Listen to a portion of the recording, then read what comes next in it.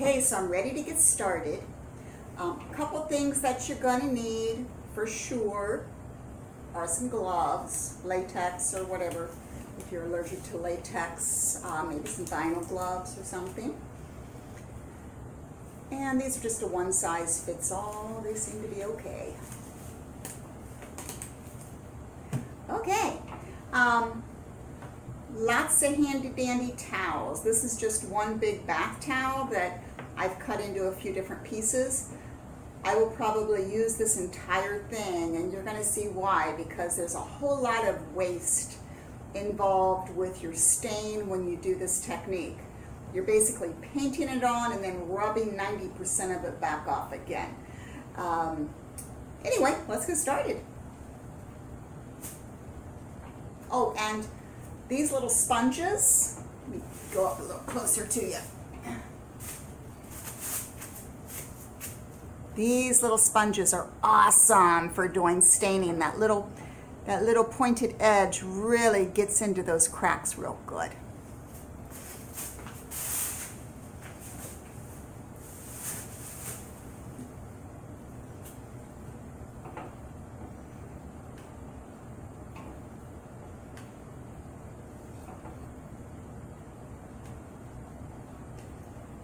Dip it right there into your stain. This is an oil-based stain. I'm just going to put that right on there, just like that. And I did stir this.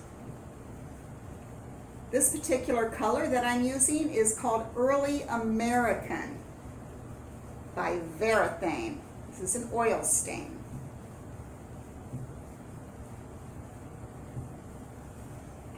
Don't let it scare you.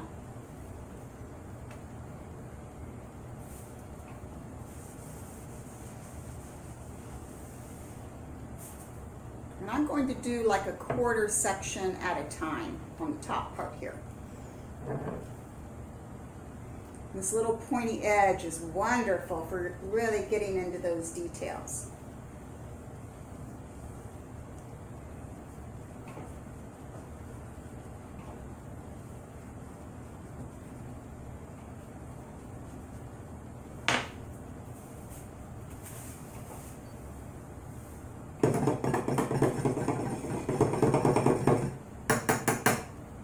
Make sure it's stirred up real good. I wasn't real sure about that.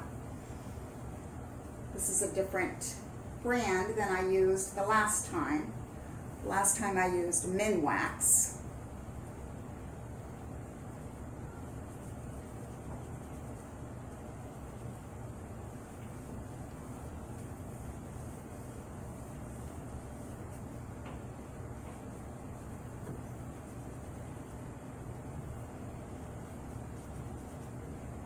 Really make sure, use that little pointy edge and work that into those crevices, because that's where you're going to get that shabby chic look, is when you get that right into those crevices. Now, the paint that I used on this, of course, was a semi-gloss paint, which I recommend using that. I think that if you used a flat finish paint, the stain is going to grab too fast, and it's going to be much harder to work with.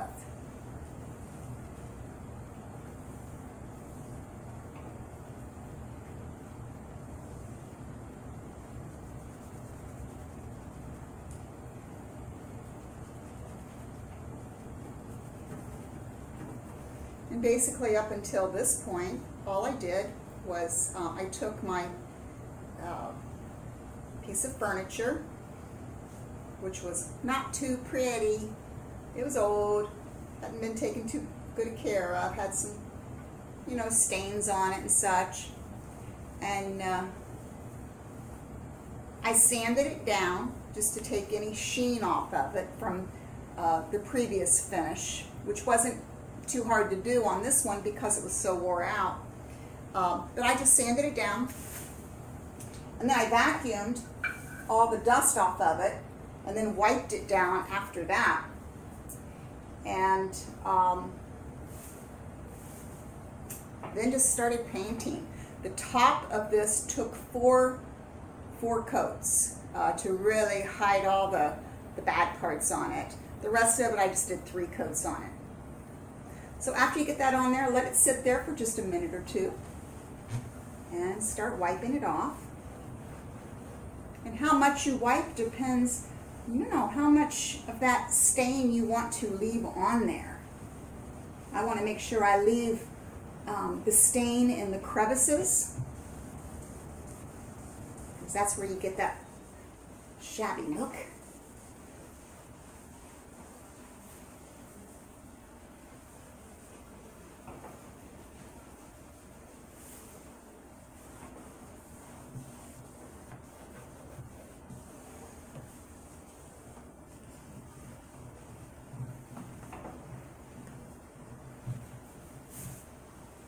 I can tell already this is going to be so pretty.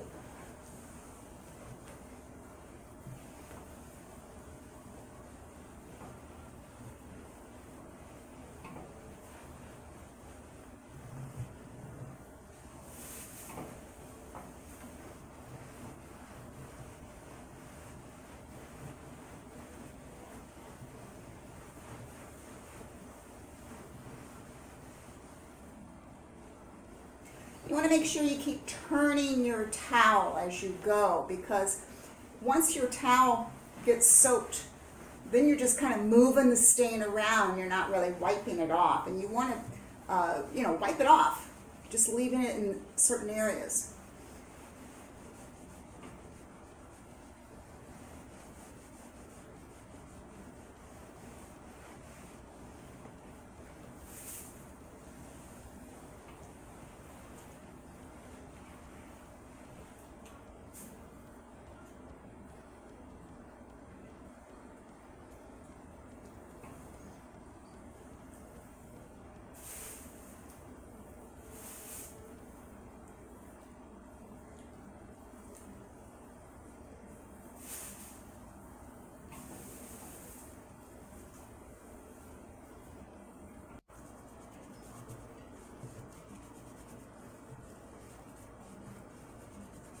I actually bought 3 of these sponges. I learned that from the last time that I did this, that I tend to be a little hard on these sponges, but I like to really work it into those crevices. And try to do the places that you want it to stay the darkest first. That way you're going to let it sit there for a little bit longer.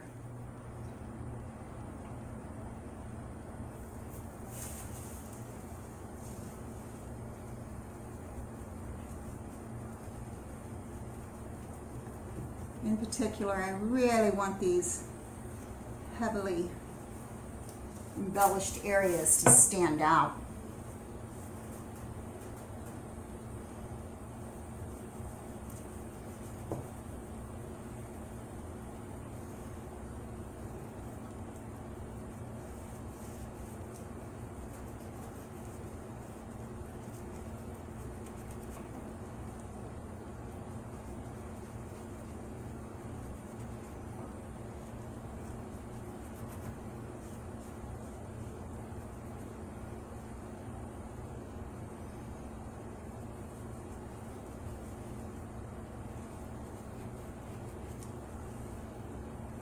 This particular brand of stain is actually a lot waterier. Although it is an oil-based stain, it seems a lot waterier than the Minwax. This brand is called Varathane. But I'm kind of liking the waterier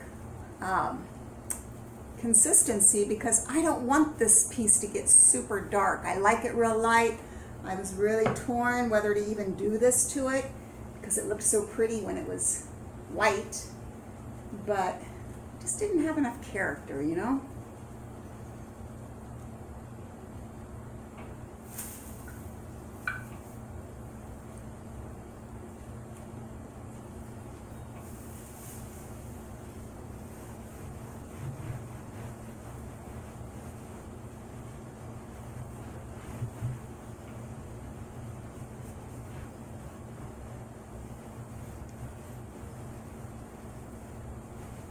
And what I'll do is, once I get a good coating on everything, I'm probably going to go back over the areas that I want to add a little bit more of an emphasis on the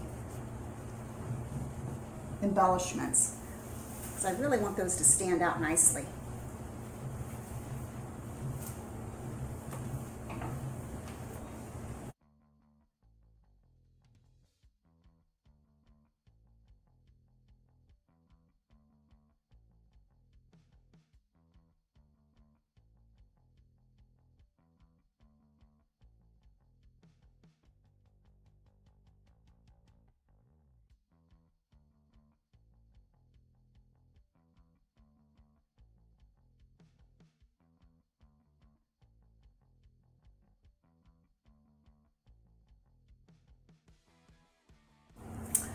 Okay, we're going to move on to the sides and legs.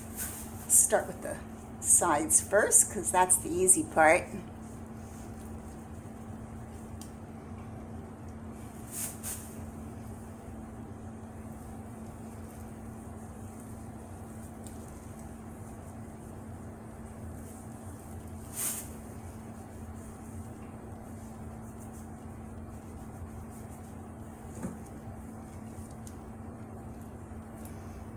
I know it's a mess. It looks like you're ruining your piece you just worked so hard on to paint, but in the end it's going to be awesome.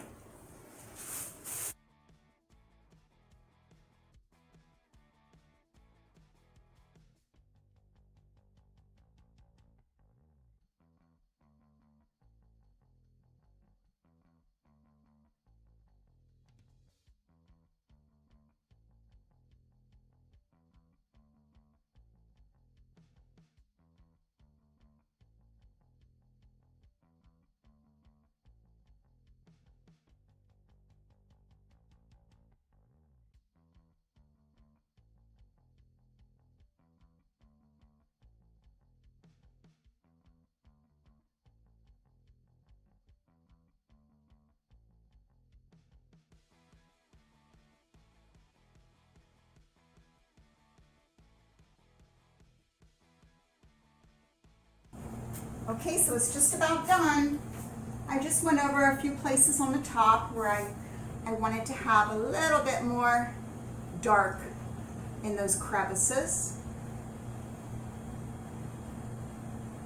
And you can see it's really turned out nice. The only step left to do is I will let this set up for about an hour or so. And then I'll just do a light coat of a polyurethane, oil-based, because now that you have the stain on there, you don't want to use anything water-based or latex on that, or it's going to cause you real problems.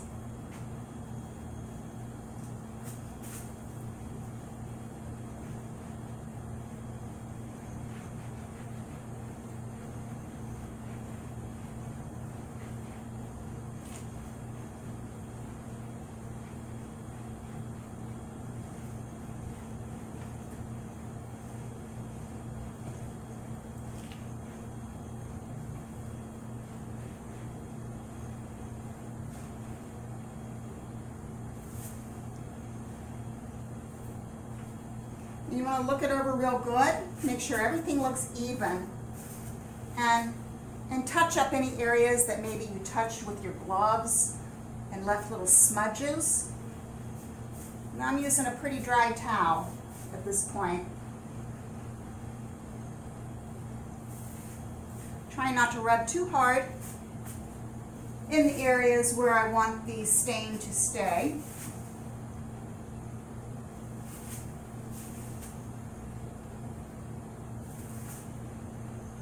What, I really can't wait to do that clock behind me now.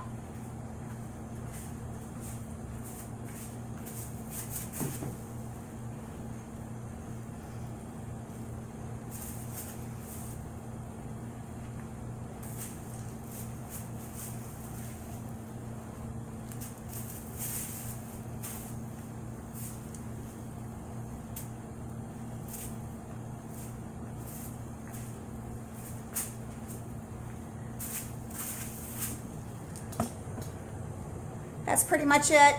I'm wore out. I hope it was helpful. See you guys later.